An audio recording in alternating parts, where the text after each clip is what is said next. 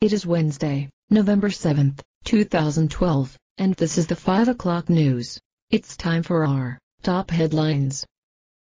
Voters in Washington and Colorado passed ballot initiatives on Tuesday to legalize marijuana for adult recreational use. The greatest victory ever for the legalization movement. The significance of these events cannot be overstated, said NORML, a pro-legalization organization. For the first time in his story, 2 states have legalized and regulated the adult use and sale of marijuana. My teacher said that marijuana kills brain cells, makes people lazy, and will destroy their future. Because all they want to do is get stoned, and eat junk food, and watch TV.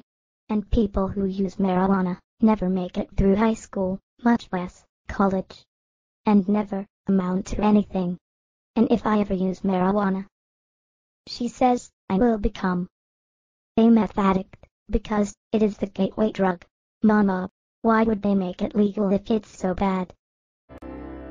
Honey, I think it's time for us to talk about this.